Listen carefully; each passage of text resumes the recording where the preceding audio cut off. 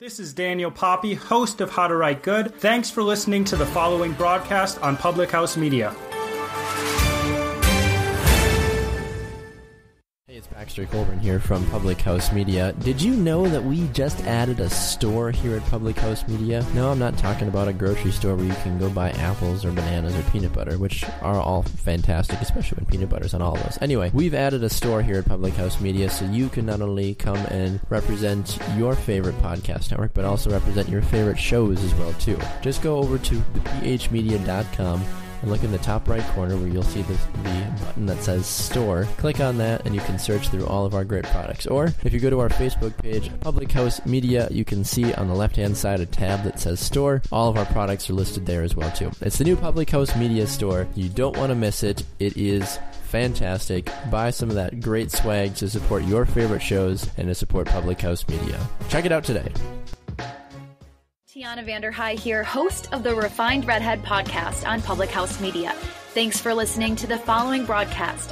Once you're done with this episode, you should definitely come check out my show, the Refined Redhead podcast, where we talk to real people about relevant information in hopes of inspiring you to chase after whatever dreams you've set out to accomplish, persevering through whatever obstacles are in your way.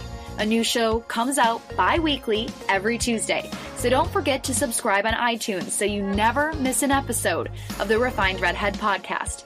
Thanks again for checking out the following broadcast on Public House Media.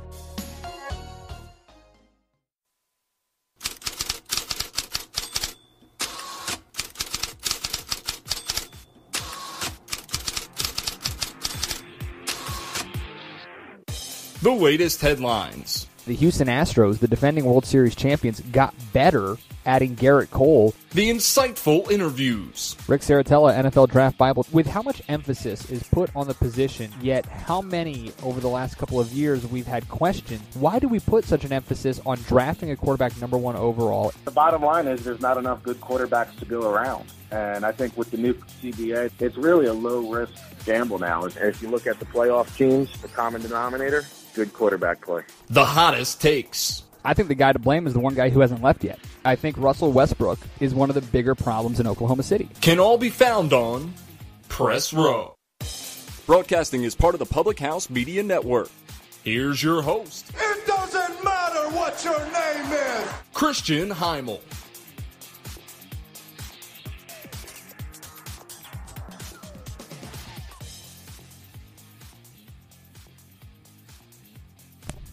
All that is old is new again. The more things change, the more they stay the same. And we are now at that point where it's just like we drew it up. Rockets, Warriors, and the Cavaliers.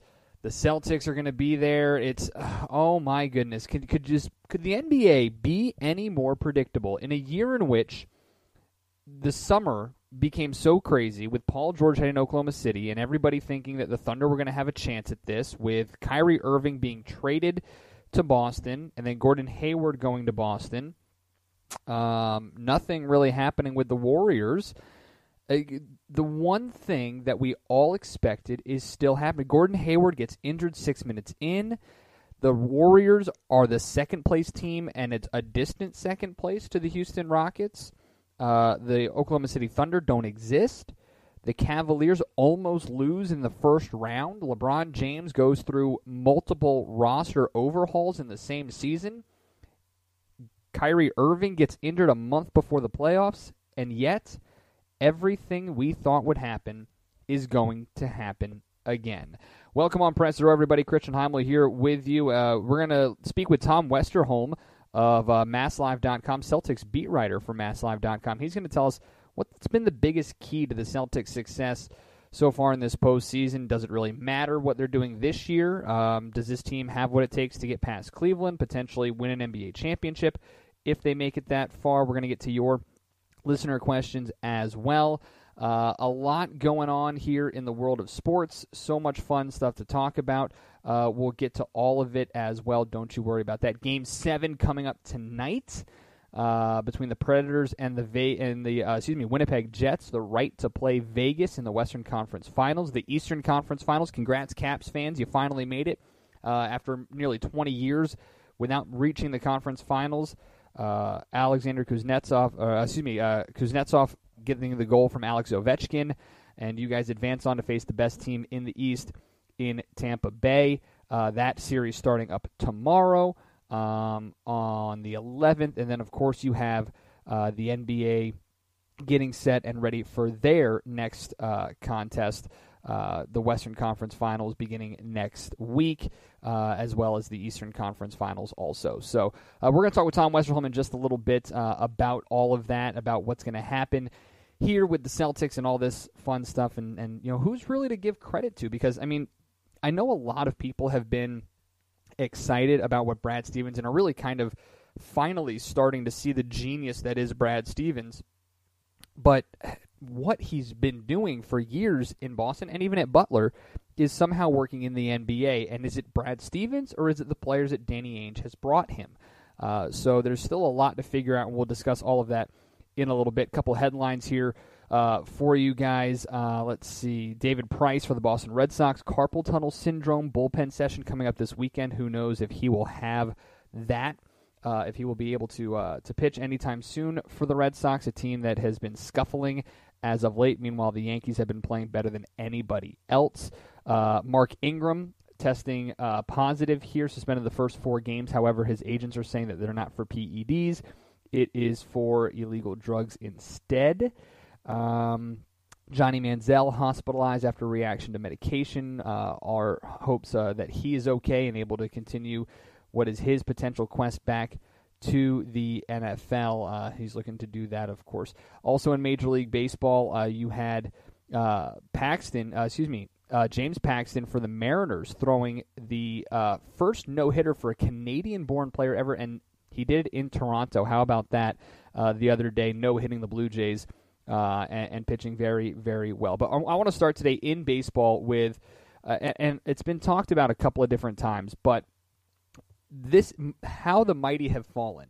And it's so funny. I love the way that sports imitates life and art imitates life, because Matt Harvey and his career in Major League Baseball has been the classic tale of, quick rise and even quicker, sharper drop. Matt Harvey, in his first 3 years with the Mets, his first 2 were nothing really exciting to talk about. When you look at Harvey's numbers through his first 3 seasons in Major League Baseball, let's see here. You look at 2012. He goes 3-5 in 10 starts with a 2.73 ERA. Okay, not bad. 2013 finishes 4th in the Cy Young Award voting. 4th. Despite a 9-5 record in 26 starts, 1 complete game, a 2.27 ERA, 191 strikeouts, 31 walks. Opponents hitting less than 200 against him over that time. 2014 he misses because of injury. 2015 he comes back, and he goes 13-8. with a 2.71 ERA, 188 strikeouts, 37 walks, was an absolute stud, and gets the Mets within just a couple outs of the World Series. He's right there, getting taken out in the World Series in Game 6 with the lead after wanting to go back out there. And now listen, I remember when this actually happened. I had flashbacks to Grady Little leaving Pedro Martinez in 2003 in Game 7 of the ALCS against the Yankees. I had flashbacks, but I also completely understand where Terry Collins was coming from. You want your hot hand there. Matt Harvey felt like he was the guy. He wanted it. John Lackey's done it multiple times. You see different pitchers who are like that. Josh Beckett did it when the Marlins beat the Yankees in 2003. But from that moment on, Matt Harvey, there were memes that started coming about. You pitch, you either die a hero or pitch long enough to see yourself become the villain. And Matt Harvey has become that. Think about this. In his first 3 full seasons, really realistically, in his 2 full seasons, 2013, 2015, he was 22-13 with an ERA of about 2.5, right around there. 190 strikeouts, 35 walks. Since then, 4-10, 5-7, 0-2 this year. 9-19, if you include this year's last 2+ seasons. 9-19 with the New York Mets, an ERA north of 6. And it all culminated earlier this week being traded to the Reds for Devin Mazzaraco and cash. That's it. Devin Mazzaraco and cash. And Matt Harvey, this year, they tried so many things. It's a brand new staff, brand new training staff, which is what a lot of people had issues with the Mets and all their injuries, and I was right there with them. I think that was the biggest issue. But Matt Harvey had an opportunity to go to the bullpen to potentially figure things out in the minor leagues and decided against it, said no, said he didn't want to do that. You know who Matt Harvey is the exact opposite of? Wade Davis. That's right, yeah. Matt Harvey needs to look at Wade Davis because here's my problem with Matt Harvey. He's a mental midget, number one. I firmly believe this. He doesn't know. He's too egotistical.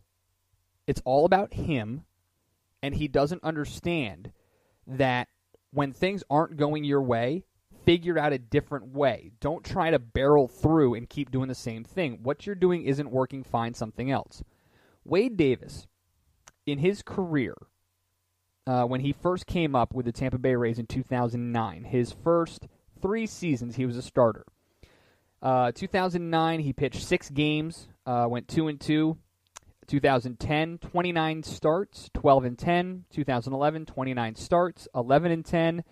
2012, went into the bullpen, pitched 70 innings out of the bullpen in 54 games with a 2.43 ERA. Dropped his ERA in 2012 by 2 points, 2 full runs. He was a 4.45 ERA as a starter in 2011, a 2.43 pitcher in 2012. Ends up moving on after the 2012 season. After the 2012 season, he makes his way over to the Kansas City Royals. It was traded for James Shields.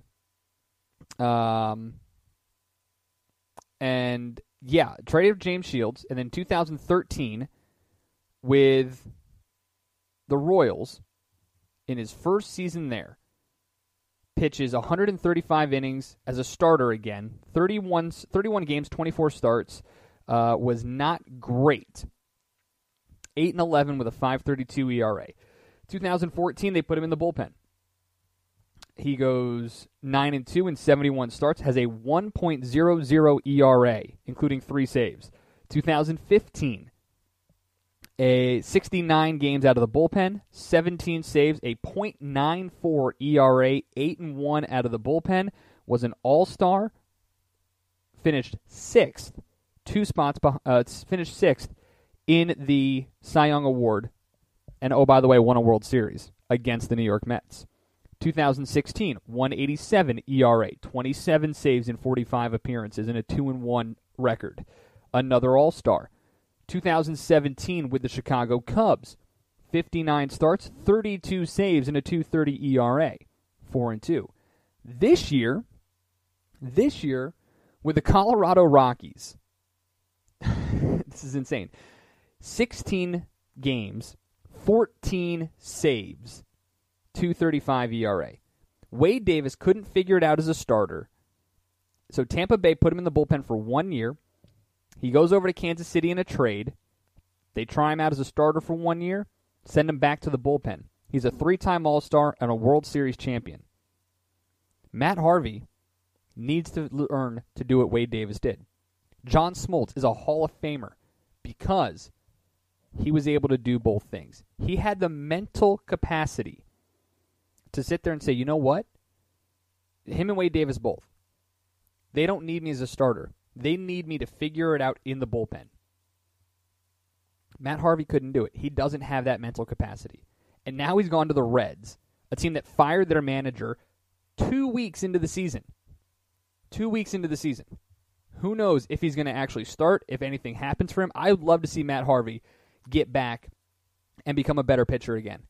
But he's been embarrassing this year, and it's because he doesn't have the mental capacity to understand that just because he's not able to do it how he wants, there's no other way. It's his way or the highway, and those type of players never succeed.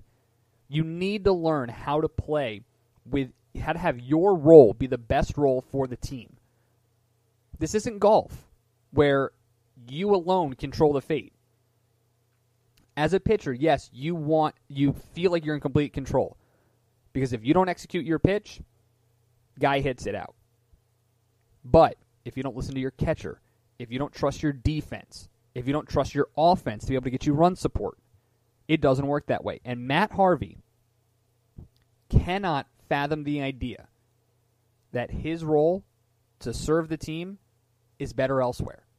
And now he's going to the Reds, and he's going to have a terrible year. And I'll be 100% honest, I don't think Matt Harvey pitches again after this season. I don't.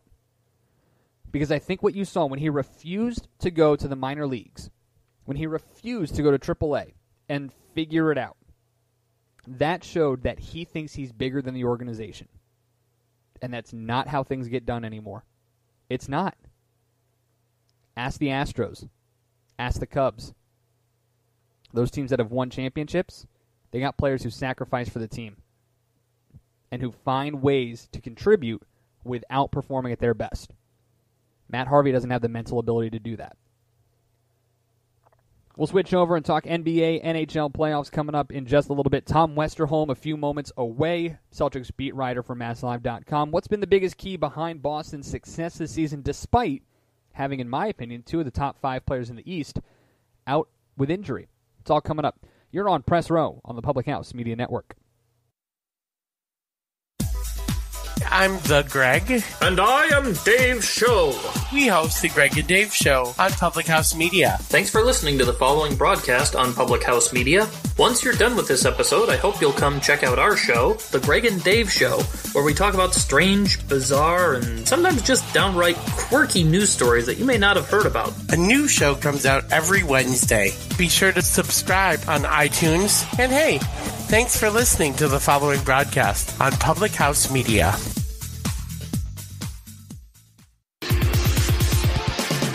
Listen to every episode and get the latest shows sent right to you.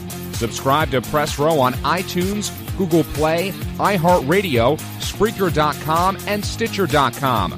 Or visit us online at www.thephmedia.com.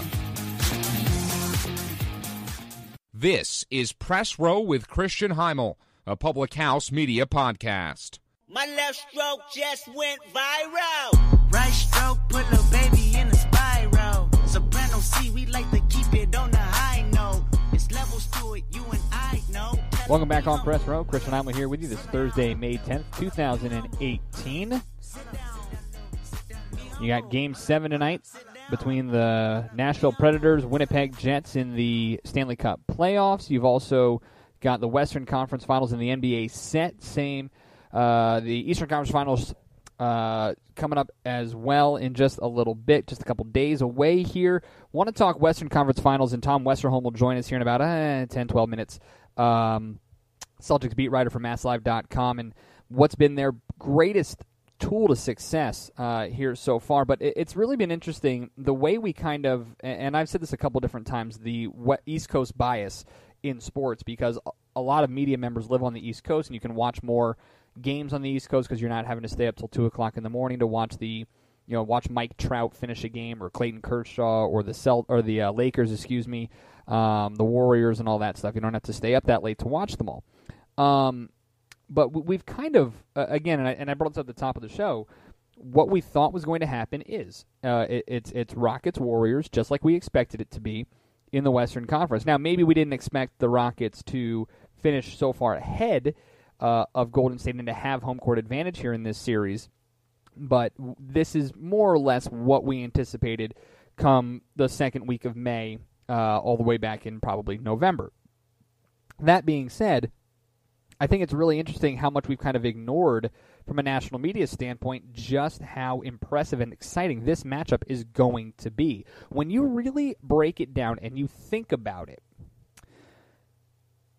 the Rockets this Rockets team was specifically built to beat the Warriors from the top down. And I don't mean the addition of Chris Paul. I don't mean the improvement of Clint Capella, who, by the way, might be outside LeBron James if he decides to become a free agent, might be one of the more coveted free agents this summer. He's going to get paid this summer. But even Mike D'Antoni as head coach was thought of strictly to beat the Golden State Warriors. D'Antoni, the way that the Rockets play is the way the Warriors play. And the Warriors play the same way that Mike D'Antoni's Suns played. Who was the general manager? Steve Kerr, Golden State's head coach. This team was built specifically for this. And I understand that the Warriors and the Hamptons Five have been an incredibly impressive group over their 4 years now. But Chris Paul and James Harden have found a great way to work together. Harden is maybe one of the most unstoppable players in the game right now. He's up there with Anthony Davis, LeBron James, and when Steph Curry decides to turn it on, Steph Curry. But Clint Capella, I don't think Houston has an answer for him. I get it. Draymond Green, he plays these mind games. He's incredibly physical. He's a very talented, versatile player. I understand that. Andre Iguodala is very impressive as well. But Clint Capella has been so damn impressive this year that I don't know if Golden State has a match for them. Now, the Rockets won 2 out of 3 games in the regular season. I know the regular season doesn't really mean anything, but when you've got to win at least, 4 games, when you got to win 4 games out of 7, at least 2 of those need to come at home, and having the Rockets have home court advantage is huge in this series to be able to do that. I really look at guys like Trevor Ariza to lock down defensively. PJ Tucker is another one. The guy who I think is the biggest X factor is Eric Bledsoe, because Eric Bledsoe is probably going to be 6th man of the year, or defensive player of the year. I mean, one of the two. I mean, he's been so good. Eric Gordon has just been phenomenal. Meanwhile, it's going to be interesting to see how much Steph Curry plays, how much Clint Capella is able to handle Draymond Green, because the other big thing is, Kevin Durant, nobody knows how to guard him. When he decides to play defense, he's incredibly talented and just that much scarier. But I think Eric Gordon's going to be huge on Steph Curry. Same with Trevor Ariza, hitting a couple of big threes. Clint Capella is going to have to find a way to maybe step outside and defend Kevin Durant. If he can do that on his own, I don't know. That's going to be the biggest issue, is where's Kevin Durant? But then again, he can't stop. Everybody says Kevin Durant can't guard anybody. Well, who's guarding Kevin Durant? That's the biggest thing. I don't know exactly where this is going to be made and who's going to come away with this series, but I do know that every single piece of this organization, of this Rockets team, was built specifically for this moment, to beat the Golden State Warriors. And I think they have the ability to do that. I really do. I'm pretty confident in Houston's ability to beat Golden State.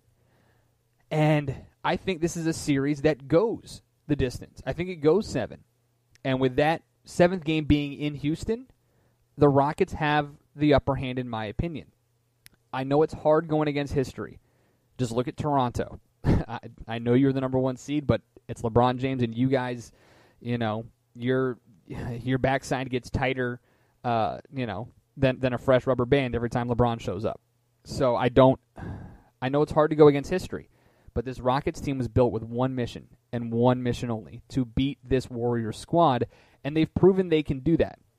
And they have the ability to do it. More importantly, the Rockets are playing great defense. Phenomenal defense. Forcing 21 turnovers per 100 possessions for you super analytical people. They've done a phenomenal job. It's been amazing. And Andre Iguodala and Draymond Green are similar in that aspect. The way these two teams play is so similar for multiple reasons because of how they're built. They're built with that three-point shooting specialist. They're built with a very talented big man who can step outside. And their coaches think very similarly. Again, Steve Kerr was the GM when Mike D'Antoni was the head coach of the Phoenix Suns. The style that these two teams play was built with Mike D'Antoni, with Steve Nash, and with Amari Stoudemire. It was built that way. So don't be surprised at all to see this go full 7 games. And I really do think that Houston has the edge. And I don't care what Draymond Green... Draymond Green is... When he says certain things, I wonder how much he's actually listening to himself. Like when he says it doesn't matter to us who we play. I tell you what, it should matter. Because you got a little bit of trouble with the Pelicans. Not much. But you're going to have a lot of trouble here with this Houston team. You're not the 74-8 team anymore. That lost, by the way, in the championship. I know you've won 2 out of 3 titles. But it should matter to you. I know that the Rockets have said they want to beat you, and I know you want to be able to say, it's time to stop talking, time to play. Guess what? They're the number 1 seed. They've got home court advantage. And you guys care about the playoffs. And if you cared that much, you would have gotten the number 1 seed. So that's just my thought there. Just my thought. So Tom Westerholm going to join us here in a little bit to talk Celtics. Cavaliers advancing, of course, again. I mean, LeBron James has a chance to go to, I think, what would this be, like his 8th straight NBA Finals. And this is the insane part to me. Because we're going to talk with Tom about the Celtics' success, so I want to touch on the Cavs here before we go to break in a couple minutes. Those of you who are still LeBron haters need to wake up. You need to stop. Because this is a guy who is the best player on the planet, the best player of this generation, and quite arguably, and the argument is getting better and better for him every year, I don't care about the rings, might be the best player of all time. And you're going to hate on him just because you grew up watching Michael Jordan. I grew up watching Michael. I love Michael. But you know what? Watching LeBron is a lot of fun. And for those of you who are hating on him just to hate on him, you don't get to enjoy watching LeBron James. He is fun to watch. And he's getting actual contributions from this supporting cast. Kyle Korver is starting to hit timely threes. Kevin Love is actually stepping outside, hitting big shots, playing strong defensively. J.R. Smith locking down defensively. George Hill, Larry Nance. I mean, these are guys that are really starting to come around now. And LeBron is just so talented and so dominant that it's unbelievable how many people are still hating on LeBron James. Imagine hating on the Beatles when they were at their peak. Just to hate on them. Because you think it's cool to hate on someone. Like, that's what I don't get. You're watching probably the greatest to ever play the game. And you don't get a chance to enjoy it? Come on now. What he's doing is unbelievable this year. At his age, in his 15th season, to play as much as he's playing at as high a level as he is playing. What's interesting, though, is I think this next round is going to be difficult for him just because you look at how talented defensively Boston has been, and I know there's nobody who can stop LeBron. Nobody who can do it, especially for 4 games out of 7. But when you can shut down his supporting cast and make it just about him, that's when it becomes difficult. I mean, Indiana tried. Indiana did everything they possibly could, and they almost got him. But he's LeBron. He's the best there is. And we really do need to stop just hating on him just because he's not Michael. You know what? Michael wasn't Larry. Michael wasn't Magic. Michael wasn't Dr. J. He wasn't Isaiah Thomas. He wasn't Bill Russell. He wasn't Jerry West. But we didn't hate on Mike just because of that, did we? Nope. This postseason is exactly what we expected it to be. Maybe not exactly, but it's the teams we expected it to be. And instead of enjoying it, we're going to hate on the Warriors just because we're tired of seeing them win. We're going to hate on LeBron just because we don't want him to be as good as Michael in our own minds. Stop it. Just enjoy. Like I told you guys last week, if you really hated it, you wouldn't be watching. But you know what? You're still watching, aren't you? You're still flicking on the TV and checking to see who's going to win. And that's on you, that you're not going to get to actually enjoy how talented this guy actually is. It'll be a lot of fun to watch. Tom Westerholm, MassLive.com Celtics beat writer, is going to join us here in just a couple of moments. Talking about the Celtics' success this postseason. Who deserves more credit? GM Danny Ainge, head coach Brad Stevens, Marcus Smart, Terry Rozier, Al Horford maybe? And do they have a chance against the Cavs? Do they have a chance against the Houston Rockets or the Warriors? Can they even make it that far? And how much should Boston just be excited with whatever they're getting right now? Because next year and the next couple of years is going to be a lot of fun if you're a fan of the Celtics. I'm Christian Heimel. Don't forget you can follow me on Twitter at Chris Heimel, ChrisHeimall. Subscribe, rate, review, shares with your friends and family. Apple Podcasts, Google Play, iHeartRadio, Spreaker.com. Head over to thephmedia.com and get yourself some awesome press row gear. Help support the show. Continue to make us one of the fastest growing podcasts in the country. We certainly appreciate your guys' support.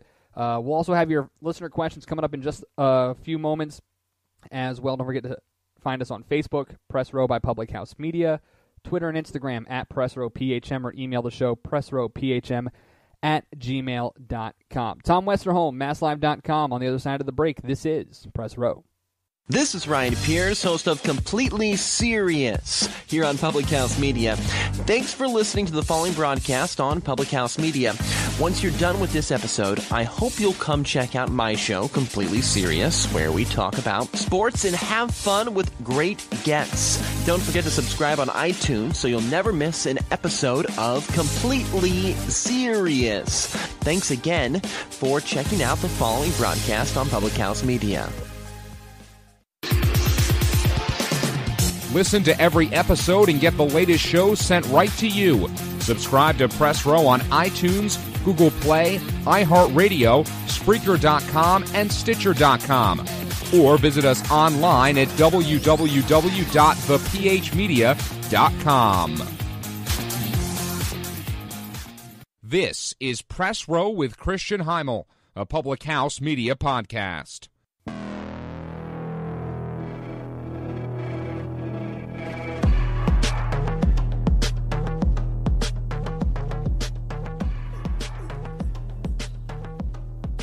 Back on Press Row here on this Thursday, May 10th, 2018. Christian Heimel here with you. Don't forget to subscribe, rate, review on Apple Podcasts, Google Play, Spreaker.com, iHeartRadio as well.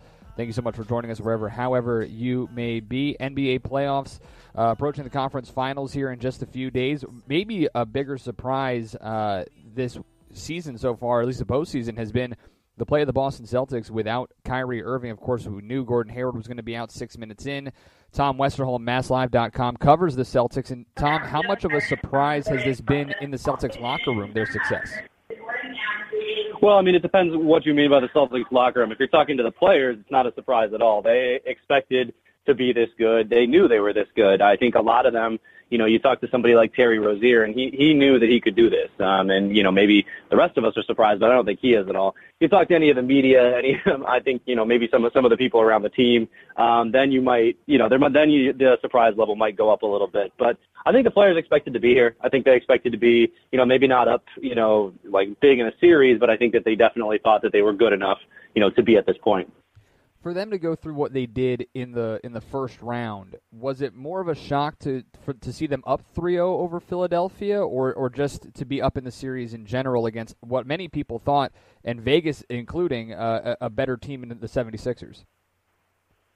Yeah, I think the first round kind of threw everybody for a little bit of a loop because the Bucks are a little bit better than everybody thought. They've got, especially defensively, they've got, long athletic guys who can defend a bunch of different positions and who are really, can switch everything. And, the Sixers don't really have that. They've got a bunch of guys who, can maybe be exploited in mismatches, defensively when you start looking at, Marco Bellinelli, you start looking at, Ersan Ilyasova, those guys have really just kind of gotten abused by, faster players.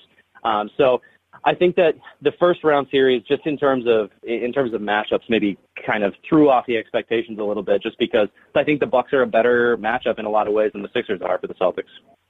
So what is it about this team that has been so dominant or was so talented against the Sixers? I mean, it wasn't as if they were blowing them out every single game, but to be able to come back like they did in Game 2 from 22 points down, I mean, what about this team has maybe switched gears without arguably two of the maybe 10 best players, 5 best players potentially in the Eastern Conference in Gordon Hayward and Kyrie Irving?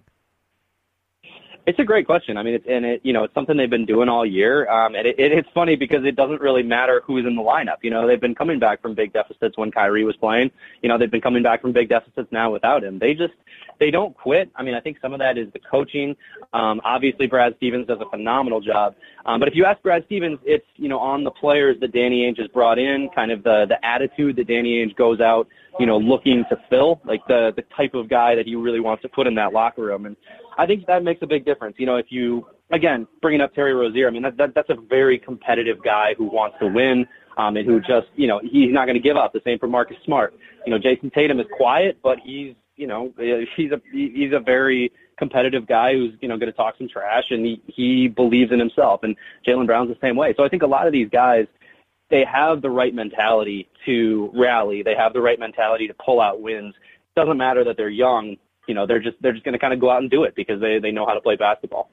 Speaking with Tom Westerholm, Celtics beat writer for MassLive.com, you brought up Terry Rozier and Marcus Smart. I mean, when Smart came back in that first round, it seemed as though the defensive intensity kind of went up a little bit. How much has his return to the lineup helped this team? He's huge, and he's one of those players that's going to score 9 points and have a completely outsized impact. Well beyond those 9 points. Defensively, he just gives them so many different looks because he's so versatile. He can guard guards. Obviously, he can do that really well. But then, he can also switch on to Ben Simmons, and Ben Simmons really wants no parts of him when he's matched up with him one-on-one. Smart's just a bully, and he's so strong, and he uses he's more athletic this year. He's definitely in better shape, and that has made a big difference, I think. So, I mean, for this team, that really relies on defense, I think he's probably, if he's not their best defender, he's, number 2 or 3. Some order between him, Jaylen Brown when he's healthy, and Al Horford. Those are kind of the 3 guys, but he's been phenomenal. They're going to have to take a really hard look at how much money they want to pay him this summer, but they're not going to be willing to give him up easily. How much does it help this team that 6 minutes into the season they had to learn how to play without Gordon Hayward, and then with a month prior to the playoffs they had to learn how to play without Kyrie Irving? How much has that time without those 2 players helped? I think they're going to really reap the benefits next year. I think that when, Jason Tatum and Jaylen Brown, they get these reps, they get these opportunities to become, potential future stars, to really flex their muscles and really kind of learn how to do this at the highest level, especially Tatum. You've really seen the Celtics just go to him over and over and over, and he just keeps delivering. As far as this season, obviously, every rep is valuable, especially for a young team. And I think that, that's going to make a big difference, especially, as the Celtics continue. But I think next year is really where you're going to start to see everything come together. Obviously, Hayward and Kyrie are expected to be back. And, I don't know how anybody's going to stop those lineups when they start to put everything together.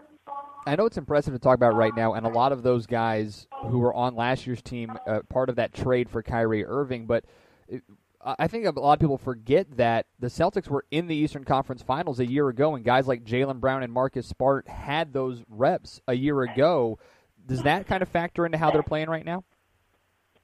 I think it does to an extent. I think, especially somebody like Smart, especially obviously Al Horford's been there before. But with Jalen, it's a little tough to tell because he didn't necessarily get as many minutes. He wasn't as big a factor on last year's team as, for example, Jason Tatum is on this year's team. So I think that it makes a difference. I think it honestly just comes down more to the mentality. I don't know that it's necessarily the reps. I think that it's just kind of this idea that, they're not intimidated, and whether that's because they're young and they don't know any better, or they're just like they've got that kind of, attitude, that kind of swagger to them. I think either way, it works out really well for them. So, it's probably something to do with the reps, but I think, as much as anything, it's just the attitude.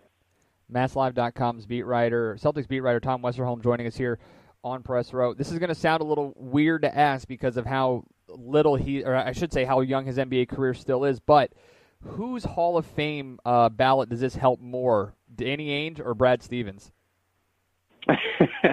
I think if you asked around the league at this point, people would feel pretty good about both of those guys at this point.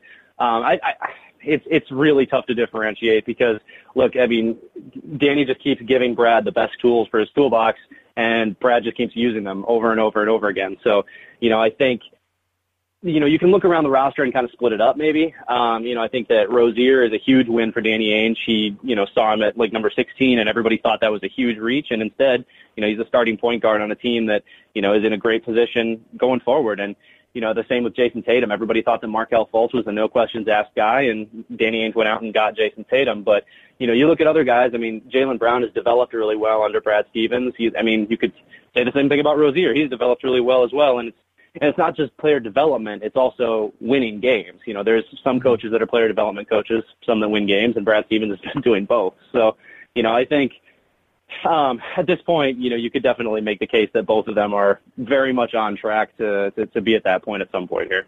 It's so strange, though, to watch Stevens, and we saw it more so with the out-of-bounds plays off of timeouts. And for a guy like myself who's covered college basketball for more than a decade, this is the stuff you see in college basketball. And a bunch of Stevens' old players at Butler said, yeah, we've been running that for 8 years. Yeah. And, I mean, Stevens will tell you 100 times that at Butler he was doing it with, future dentists. So I think it's a little nicer for him now to be doing it with the likes of Al Horford. And, now he's got a team full of lottery picks that he's doing it with. So, yeah. That's a big difference. There was a clip that was floating around the internet of a play at Butler that was the same set that he ran to win them the game in Game 3. Just by all of Butler's old players. And, I mean, they kind of flubbed it, and it didn't look that good. But you could tell that the action was really good. And then, when he's got an NBA player in Marcus Morris inbounding to an NBA All-Star in Al Horford, yeah, it looks a little better. So you can kind of see where, maybe where the genius started in his Butler days. And then in the same token, I mean, Danny Ainge with that trade for Tatum, eventually the pick that became Tatum, might even get him a top 5 draft pick this summer, depending on how the lottery ball bounces. So, one thing, all this stuff, as we talked with you back in the summer when the trade for Kyrie went down, all of this leads to what does this mean for the Celtics in terms of making the NBA Finals and potentially winning an NBA championship, considering how LeBron has been playing in this postseason and considering the Rockets and the Warriors. Does any of what's happening right now give the Celtics and their fan base enough confidence to make an NBA Finals or maybe even bring home a championship this year?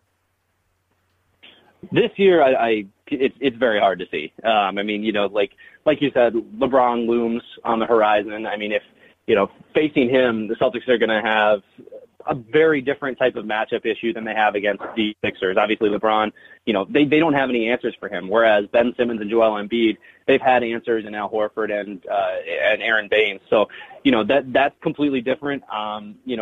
Their defense is great, but LeBron is probably greater. And then if they do manage to topple the Cavaliers, yeah, I mean, like you said, the Rockets, the Warriors, like those guys those are some really good teams. But I think when you start looking down the line, I think as soon as next year you can start talking about the Celtics as a real contender. I think, 2 or 3 years, 4 years from now, that's when you start talking about them as like a potential juggernaut. Like this team is on the rise. They're going to be really good for a long time. However the rest of this season shakes out, I think that much is pretty clear at this point. Tom Westerholm, Celtics beat writer for MassLive.com. You can follow him on Twitter at Tom_NBA. Tom, we appreciate it. Enjoy the ride the rest of this postseason. All right, man. Thanks a lot. All right, Tom Westerholm there of MassLive.com. Again, the Twitter handle at Tom_NBA. And look, I mean, this is the insane part. No matter what the Celtics do this year, they're going to be the favorite in the East next year, unless LeBron leaves for Philadelphia. That's the only thing, or depending who goes to Cleveland to join LeBron, who knows. But when you look at this Celtics roster, they're without Gordon Hayward, they're without Kyrie Irving, who, in my opinion, 2 of the top 5 players in the East. It's LeBron James, Kyrie Irving, John Wall, Ben Simmons, and then probably Gordon Hayward is in there in the top 5. And the Celtics right now, because of that trade, this is the interesting thing that you have to remember. With that trade that Danny Ainge made with the Sixers, the Lakers pick is that the Sixers then flipped. There's a protected pick in there.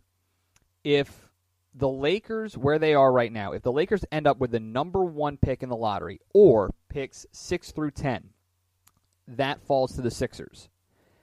However, if that lottery pick is 2, 3, 4, or 5, it's the Celtics pick. It's very confusing. It's really annoying. We'll break it down more and try to get a true full answer as we get closer, once the NBA lottery actually happens and we get closer to the draft. But you heard Westerholm say it. This is a team that is set up to become a juggernaut in the Eastern Conference. Not just a contender, a juggernaut in the Eastern Conference. Same with the 76ers. And listen, this whole series with the Celtics and with the Sixers, Brad Stevens outcoached Brett Brown. Has outcoached him completely. Joel Embiid and Ben Simmons, by all accounts, are better than the tandem of Al Horford and Jason Tatum, Jaylen Brown, whoever you want to put in there right now. By all accounts, the Sixers are on paper a better team, but Brad Stevens has outcoached Brett Brown, and there was no more evident than in Game 2. In Game 2, the Sixers are up 22 points, and in that 8, 9, or 6-minute stretch, whatever it was, that the Celtics cut that lead from 22 to 5, Brett Brown didn't call a single timeout. Didn't do anything to break up that rhythm. And Brad Stevens, meanwhile, has drawn up plays consistently, and this isn't anything new. This has been his entire career. It's just more amplified now because there isn't Kyrie Irving and there isn't there isn't Gordon Hayward. But Brad Stevens has outcoached Brett Brown simply and purely this entire postseason. And whether or not he can outcoach LeBron James in the next round or outcoach Steve Kerr or Mike D'Antoni in the finals if they make it there, who knows? But this has been really impressive to watch the Celtics here this postseason without, in my opinion, 2 of the top 5 players in the Eastern Conference. Whether it means they can actually get to the NBA Finals, potentially win the NBA Finals, who knows? But the future is bright in Boston, and all of this, you're playing with house money. You really are, because it doesn't matter what happens this year. Next year, this team is going to be so talented, so scary good. It's unbelievable to think about what this team can potentially do next year. And a lot of it will ride it. I mean, we kind of touched on it a little bit, but on what Marcus Smart does in the offseason and if he goes anywhere. But when we return, your listener questions, we'll wrap up shop here. It's Press Row on the Public House Media Network. This is Sam Kirby, host of Cinema Stories here on Public House Media. Thanks for listening to the following broadcast on Public House Media. Once you're done with this episode, I hope you'll come check out my show, Cinema Stories, where we hang out and just talk movie and TV news and reviews, and it's awesome. A new show comes out every single Tuesday. Don't forget to subscribe on iTunes so you never miss an episode of Cinema Stories. Thanks again for checking out the following broadcast on Public House Media.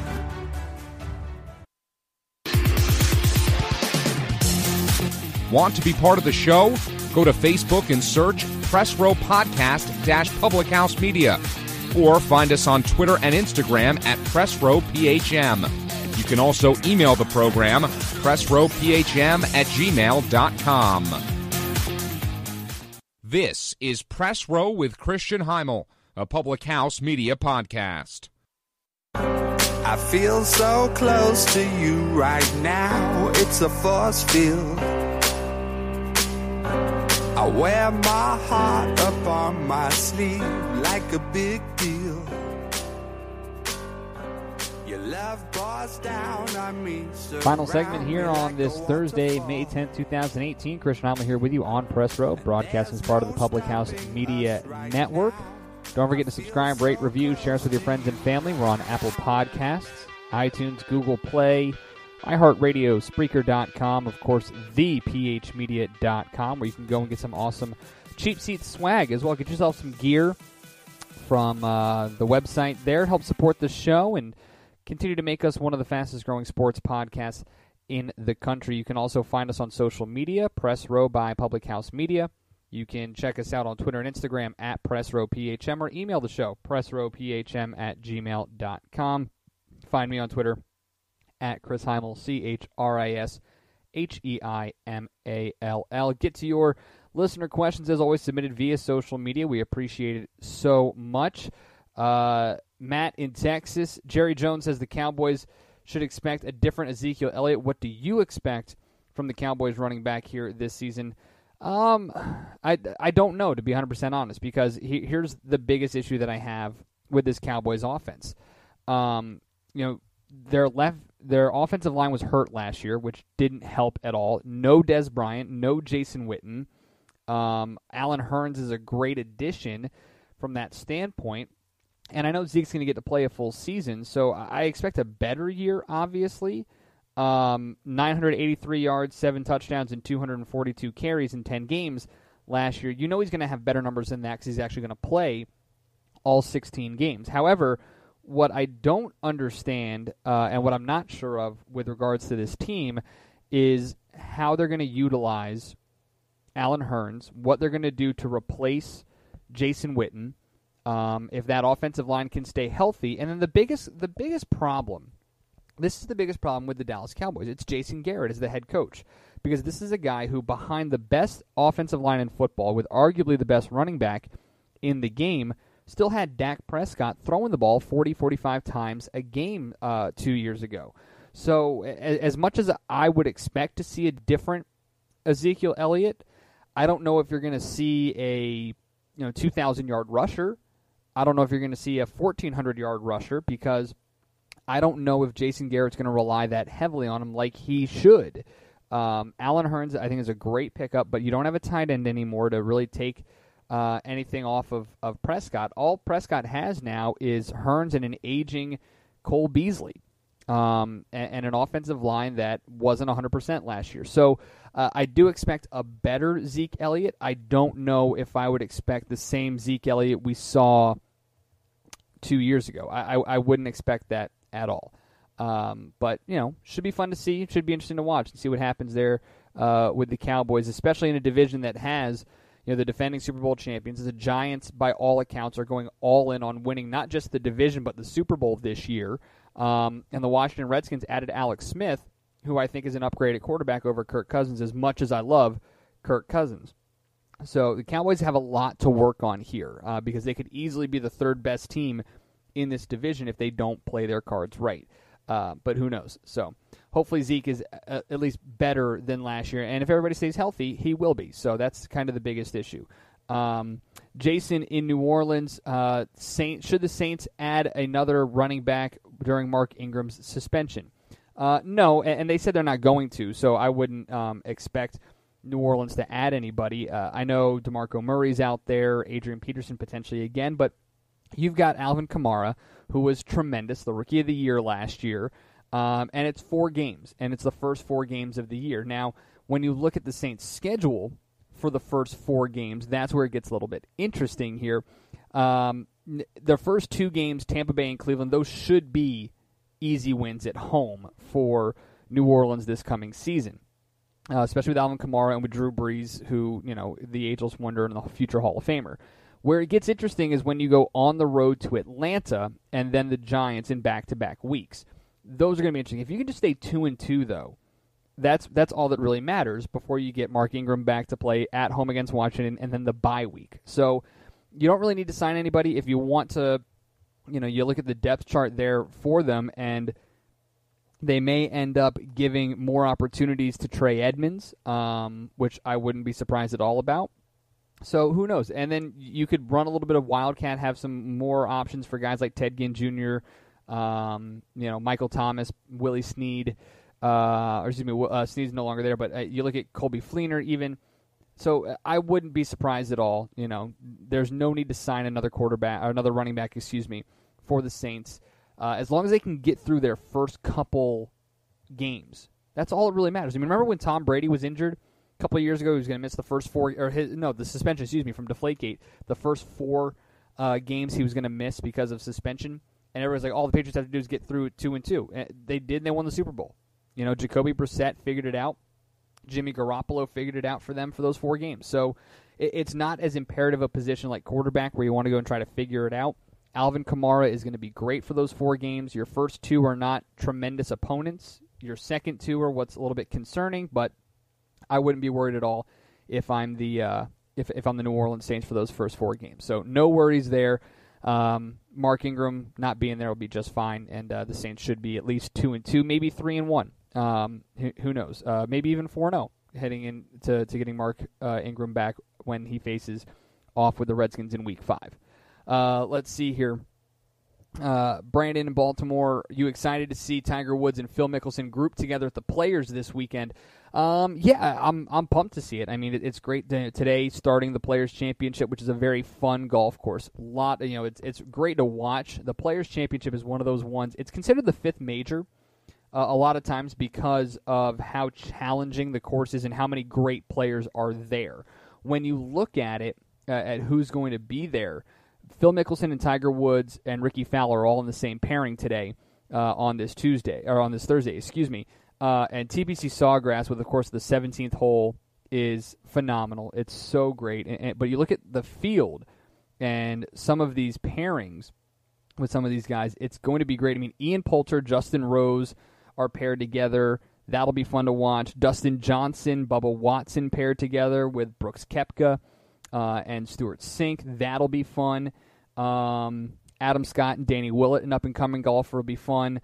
Jordan Spieth and Justin Thompson. The pairings here are great for this weekend, at least for this Thursday. And then, of course, it's always fun when you've got 2 legends of the game, legends of the sport, in Mickelson and Woods playing together. So to see Tiger and Phil and Ricky Fowler all play together, Jason Duffner and Steve Stricker are going to be there in a different group as well. It's just really great to see this because it draws people in on Thursday when most golf tournaments, even the Masters and the British Open and the majors, you don't really pay attention until the weekend. You kind of check in every now and again. Oh, all right, fine. You'll watch the highlights at night, but nobody really pays much attention during the week because of the players, because of this tournament, what it means to these guys and how exciting the course is to watch.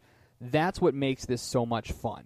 The 17th hole, TPC Sawgrass is probably one of the top 5 golf courses that I would love to play if I given that opportunity with Pinehurst, Augusta, St. Andrews, Pebble Beach. I mean, it's right up there. So it's just a lot of fun to watch. And so I'll be watching today. I hope you guys will be too, just because this doesn't happen very often. They've been playing together for 20 years. They've been playing golf against each other for 20 years, and it's rare that they actually get paired together. This is the first time at this tournament in 17 years. First time since 2001, that they did it. Tiger's excited about it. Phil's excited about it. Last time they actually played together in a tournament was the PGA Championship in 2014. They played the first 2 rounds together. Tiger missed the cut, and Mickelson went on to finish second. So you got 2 guys who have combined to win 19 majors, 122 titles.